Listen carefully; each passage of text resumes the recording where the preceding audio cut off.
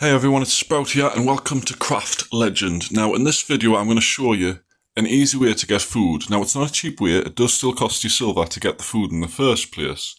But I found a way that besides feeding your chickens over and over, I'm going to show you that one as well. And how to feed them, for instance, when my game eventually loads. It's taking forever for some reason. But you can capture turkeys roaming around. You pick them up and you go put them in your turkey pen, which is when it finally loads. I don't know why it's taking so long.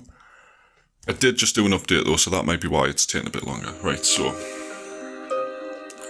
obviously you've got, I'm hungry apparently, but obviously if I can just jump up here, you've got your starter zone here that you start in, your starting house and stuff, and then you get this little sort of turkey thing here where you can put turkeys in, you can feed them, so yeah, they're giving us eggs and meat and what have you,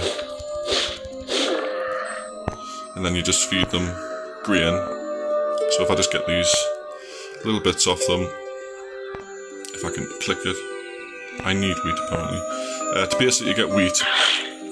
See how I've got wheat growing here, so you gather it, you can find it in the wild. That was rice, but that's the same thing. This is wheat, that's rice, whatever. But you got your bag and you see, where are they? These.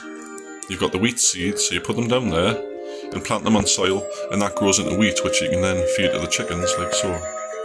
See, feeding success. There's another one there, I'm going to see if I can capture that one as well. I don't know how many you can actually store in here. I'm sick of that coming up.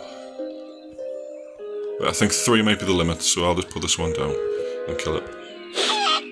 Right, anyway, that's how one way you can get food. He gives you eggs and he gives you chicken that you can make into roast chicken if you go to your work table, craft.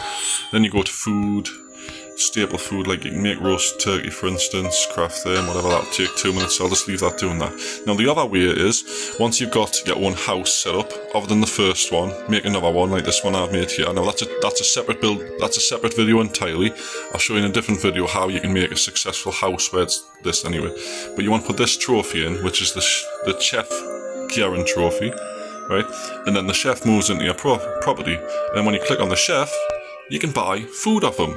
Now, obviously, them ones are locked until upgraded, but he's got 95 breads in, that gives you plus 7%, and honestly, that is the quickest way I've found to get food and energy at this moment in time. Obviously, you can still farm mushrooms and stuff like that, the same way I've just farmed the grain, the wheat and stuff like that. You can do the same with mushrooms like I'm doing here, and then just plant the mushrooms again. Any sort of mushroom. Don't know if I've got any other ones. What's that? Yeah, the shine shrooms, the same. These ones you can eat, so just plant them, let them grow, pick them up, eat them. Simple as that. So anyway, I hope you've enjoyed this video. That's how I have found you get food. I'm not saying it's the best way because, like I say, it's early days on the game at the moment. There might be easier ways than that, but I don't know of them. So make sure you give the video a like if you've enjoyed it, and do remember to subscribe. I still go live on Durango, and I'm starting to do these videos because I'm really enjoying this game. So thanks for watching, and bye bye for now.